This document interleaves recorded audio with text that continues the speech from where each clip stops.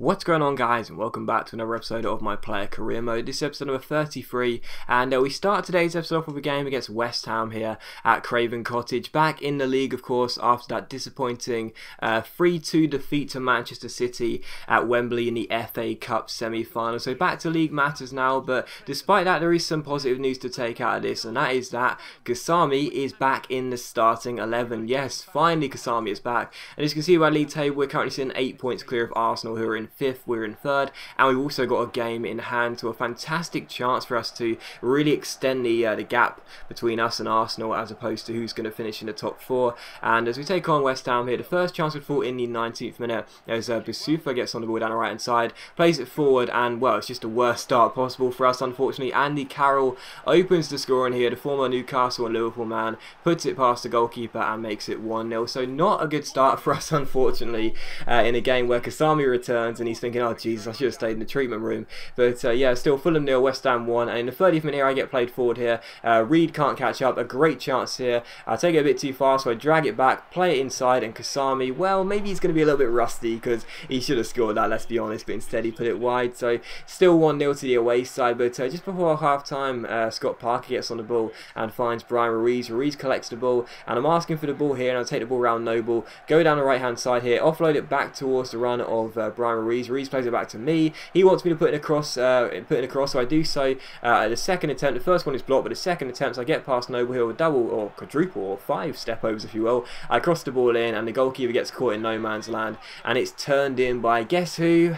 It's Kasami, 45 minutes into his return, and finally Kasami marks his return with a goal. I say finally because he should have scored one early, but still, Fulham 1, West Ham 1. Of course, it's Kasami who gets the goal. We just play so much better with him back in the team, and I play so much better, obviously. So one apiece here, and in the 63rd minute, Matt Jarvis gets on the ball and finds Bisufa, causing us all sorts of problems. He links up with Andy Carroll again, and Carroll offloads it towards Stuart Downing, who shoots and finds the back of the net. So two former Liverpool players scoring here, Downing and Carroll, and it is Fulham 1, West Ham 2. So unfortunately for us, we are behind for the second time in this game, and directly from kickoff we tried to respond here as myself and Kasami link up, and as he strikes it from range, unfortunately the Spanish goalkeeper Adrian tips it wide for a corner, so almost an instant reply there. But in the 71st minute here, Kieran Richardson gets on the ball, he keeps hold of it and gives it infield towards Kasami. Richardson jumps over the ball, and eventually the ball gets played forward to me down left hand side. I take on Jordan Spence, nice couple of step overs here, swinging across, Kasami wins the header, but unfortunately this time Adrian isn't beaten and he tips it over the bar. So still 2-1, but from the corner it's crossed in eventually by the Costa Rican Brian Ruiz into the centre towards the far post. It's cleared away by O'Brien, but not far enough. Richardson gets on the ball, offloads to Kasami, he shoots, it falls to me, I strike it, Adrian spills it. Can I get to the rebound first? Yes, I can. I put it into the empty net, and it is Fulham 2, West Ham 2. So myself and Kasami back on the score sheet together again, and that was a really fortunate goal. There was so much luck in that goal. The rebound fell straight to me, the shot was saved, but again the rebound fell straight to me. So Fulham 2, West Ham 2, and deservedly we were back on level terms. And directly from kickoff, West Ham tried to respond as Andy Carroll finds Noble here. His ball is eventually cut out, and as our centre back gives the ball towards Kasami, he finds me, and it's a great chance on the break, but I got no one with me. So as I go down left hand side here, I take the ball past Tompkins, but there's only Kasami in the second half of the pitch with me. But I keep hold of the ball, I keep hold of it, roll it through towards the runner Sidwell. It's played backwards towards Adrian, but I just don't know what to say about this. The goalkeeper gets caught in no man's land,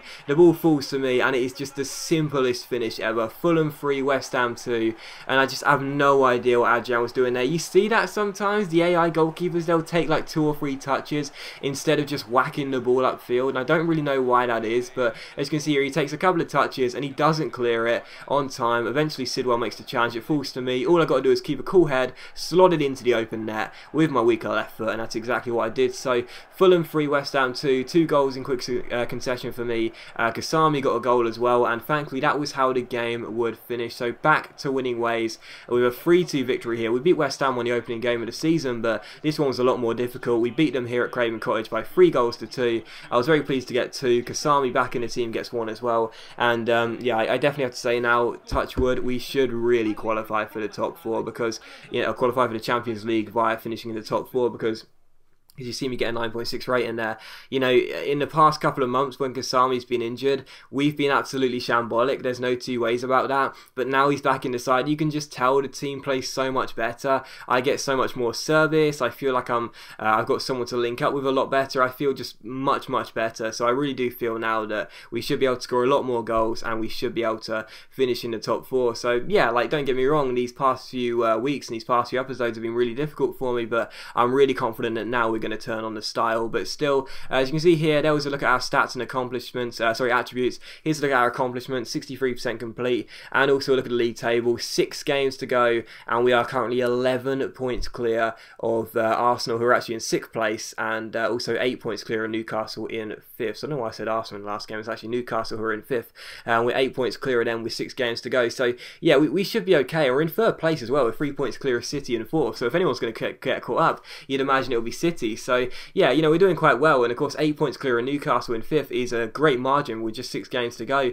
But as we take on Newcastle here away at St James's Park, this is a really important game, because if Newcastle win this, they cut the gap to just 5 points with 5 games to go, and you just never know, do you? You've seen some teams do it, come back from a big points gap to go ahead and claim a top 4 place, so it could happen again here. And if you take on Newcastle, like I said, there's 8 points the gap at the moment, and they've got a very good side, of course, some very decent players in there, and obviously a very decent defence as well. Tim Krul's a goalkeeper I really do rate, and obviously Debussy's a right back I like as well, and Ben Arthur in the team, everyone likes a bit of Ben Arthur, so a very good side Newcastle have. No real surprise they're challenging for the top 4, but the first chance would fall directly from kickoff, as eventually I passed the ball to Kasami after about 20 minutes of just standing there. I give the ball to Kasami, he finds Brian Rees, and I thought I'd just run forward, ask for a free ball and see what happens, and it does come to me, but unfortunately I pressed circle way too quickly. I wanted to chest it and then half volley, but I pressed circle way too quickly, and it went straight into the gloves of Tim Krul. So that's a real shame. It could have been a fantastic start, but unfortunately still scoreless. However, in the 5th minute here,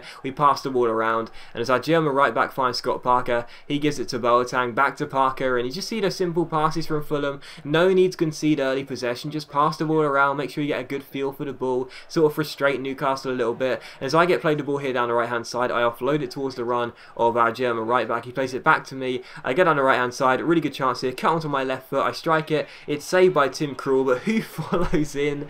It's Kasami. It's my 40th assist as well. Kasami gets the goal, and it is just typical. I'm not really sure I can claim much of an assist for that. I didn't mean it to be an assist, but it still counts. And yeah, Kasami gets the goal, follows up my rebounded shot, and makes it Newcastle 0, Fulham 1. So glad to be in front in this game early on. And in a big game, I was so pleased to be leading. But in the 18th minute here, they had a good chance, Newcastle, but Moya had a simple save. And in the 27th minute here, Boateng gives me the ball through the centre. I get past my man here, offload it towards the run of Kasami. Kasami finds Boateng. I didn't think he'd have enough pace to carry on, so I asked for the free ball. He finds me eventually after I rob Stephen Taylor, go through one-on-one, play for the penalty. Tim Krul, the Dutch keeper, brings me down. And there's complaints by Tim Krul, but I'm not really sure why, because he definitely brought me down. I got completely clattered into by the goalkeeper, and you have to say that's a definite penalty in my opinion. Even though I was probably playing for it, it's still a penalty. So Newcastle 0, Fulham 1, a penalty for us, and I'm going to take it. I've scored 4 out of 4 penalties so far in my career, so can I make it 5 out of 5 in front of the Newcastle crowd? Yes, I can. Tim Krul dives the right way, but it's now my 5th out of 5th penalty scored. Does that make sense? My 5th penalty scored out of 5 attempts. That's all you need to know. So very pleased with that penalty, and yeah, so far a perfect record from the spot. So at least Fulham know if they ever win a penalty, they can rely on me to smash it into the back of the net. So it's a decent penalty as well. There's no there is chance for Tim Krul, but there was so much power on it, he couldn't get there on time despite diving the right way. So Newcastle 0, Fulham 2, and 2 goals up in the first half, playing really well, exactly what we needed. And in the 39th minute here, you see Scott Parker get on the ball. He offloads it to Boateng. Boateng collects it then back to Parker.